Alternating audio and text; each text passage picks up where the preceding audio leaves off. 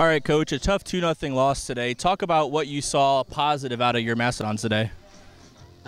Gave up the early goal again, which was a little bit frustrating, but to be honest, kind of battled back after that. We made some adjustments, changed up formation a little bit, and felt like we battled back and created several really good scoring opportunities through the second half of the first half and then the beginning of the second half. And unfortunately, credit to Detroit for finishing their chances, and we didn't, but to be able to bounce back after another early goal given up, just like we did against Ball State last week, it was good to see the kids not get down on themselves and push back to try to get back into the game as quickly as possible. Now, how much can you talk about the resiliency of the team to get down that early, but to just keep fighting, and not giving up?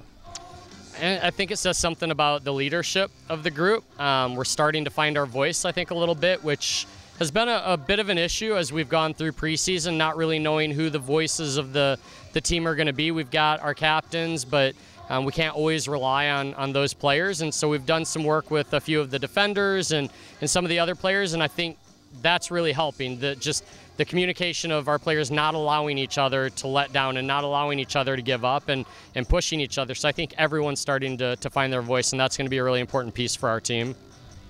Now, what can the team take from this loss today and carry over to turn into a victory on Sunday against Northern Kentucky? The biggest thing for me is we started to establish some possession against the opponent today.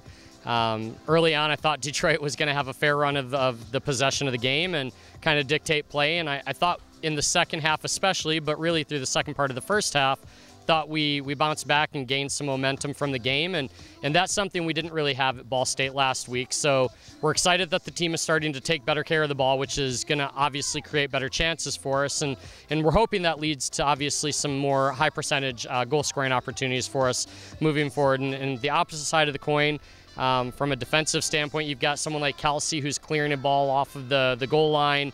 That was a great effort from her defensively, and some of our other players in the back. Aaron Gill did a really great job, I thought, in some of the defensive aspects of the game. So I think we're starting to put together both the attacking and the defensive side of the games. And biggest thing for me as a coach is I think we really need to do a better job on set pieces. If we can start to really improve in that area, then I think we're really going to be heading in the right direction.